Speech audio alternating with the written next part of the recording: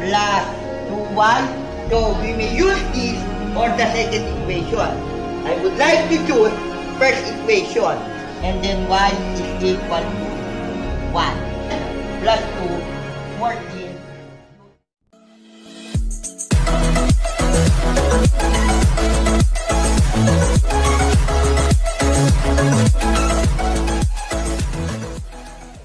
Welcome back to the channel.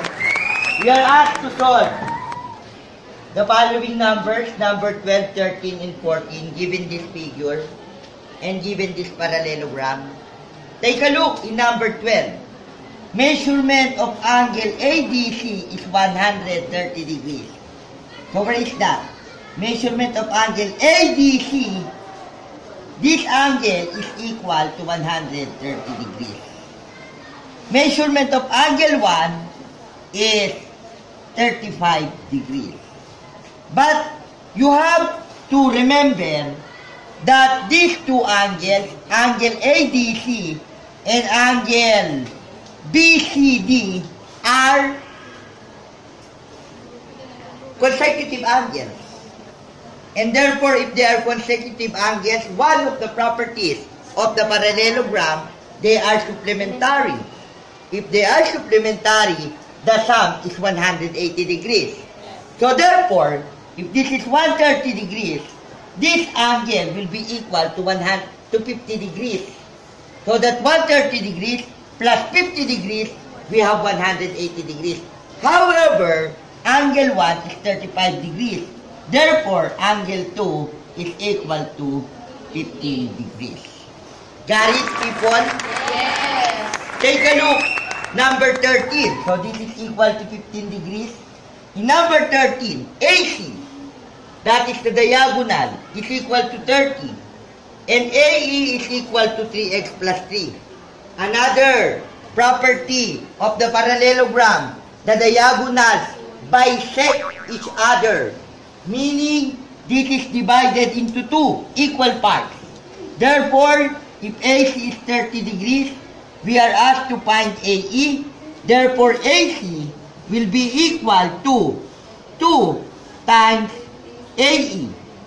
But what is AC? 30. This will be 2 times the quantity of 3x plus 3. There are two ways to solve. Since it's divisible by 2, I may divide it by 2 right away. So I will divide this by 2. By 2, cancel this. 15 is equal to 3x plus 3. Addition property of equality. I will add negative 3. I will add negative 3. This will be cancelled. This will be 12 is equal to 3x over 3 over 3. So therefore, x is equal to 4. If x is 4, this will be 12. That will be 3 times 4 plus 3 is equal to 12 plus 3. Therefore, AE is equal to 15 units. And if you will check it, that is correct. Since AC is equal to 15, and if bisect, the diagonal AC has been bisected by diagonal BD, AE will be equal to 15 units. Got it? Yes. Next!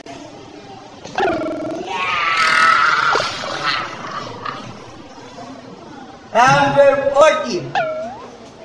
DC is equal to 6x plus 1. Let me denote this, 6x plus 1. BC is equal to 3x plus 2y. AB is equal to 25. So I will use these two first, because these two sides do not have any property or relationship. Even it is a parallelogram. But these two opposite sides are parallel and congruent. So kung congruent siya, I will have 6x plus y is equal to 25.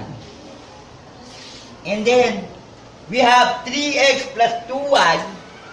This will be equal to AD. Is the given correct? Are we lacking something? AD is equal to 40. So, 14. Thank you so much. 14? So, therefore, these two opposite sides are congruent. We will have 3x plus 2y is equal to 14.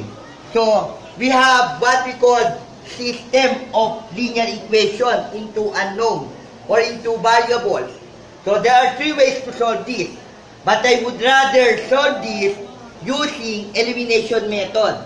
I would like to eliminate y. So if I will eliminate y, I will multiply this by negative 2. I will multiply this by 1. Having said that and distributing, you will have negative 12x minus 2y is equal to negative 50. And then we will have 3x plus 2y equals 14. And then, eliminate. This will be what? Negative 9x. This will be what? Negative 36. Divide both sides by negative 9 by negative 9. X is equal to 4.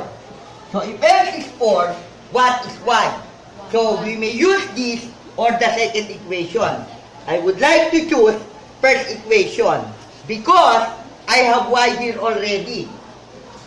Can you follow? Yes. So, I will have 6x plus y is equal to 25. And you will have 6 times 4 because x is 4 is equal to 25. This is 24. Y is equal to 25 minus 24. And then y is equal to 1. Let us check. If x is 4, this will be 24. You will have 6 times 4 plus 1 is equal to 25 units. So take a look. They are congruent. That is correct. Similarly, if x is equal to 4, you will have 3 times 4 plus 2 times 1. This will be 12 plus 2, 14 units. And then take a look again. These two opposite sides must be congruent according to the properties of parallelogram, and they will be equal. Both opposite sides are equal to 14. Got it, people? Thank you for watching.